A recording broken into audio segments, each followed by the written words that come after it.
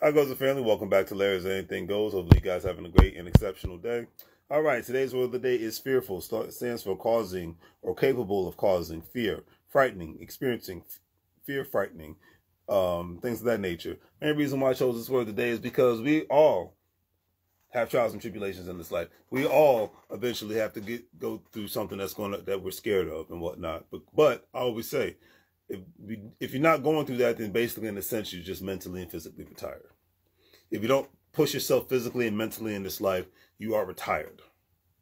Okay? And it makes it so much more easier because of all this technology that we have, that it's easier for us to walk away from fear because we just go online and push buttons and pretend to be something that we're not.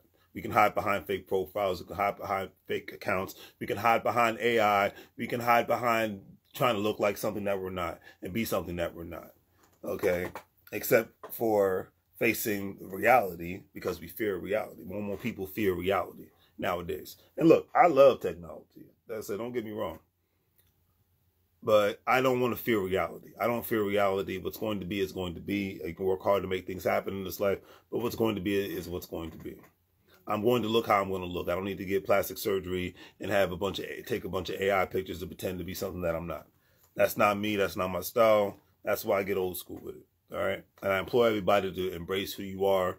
Try to improve who you are. We all need to have some sort of mental and physical self-improvement. Okay. But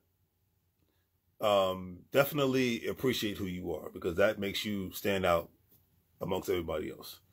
All right, today's quote of the day is by Kendrick Lamar. He says, since day one, since the first time I touched the pen, I wanted to be the best at what I do. Kendrick's hot. He's just even hotter now. And of course, they're going to bring out a bunch of nonsense to try to drag mud on his name, because he's actually bringing MCing back into the mix of hip hop, you know, because hip hop is, for so long, has been on a slump of, I smoke weed, I take Molly's, I buy pills, and I do have sex with women, and I sell drugs, and I shoot people, and blah, blah, blah.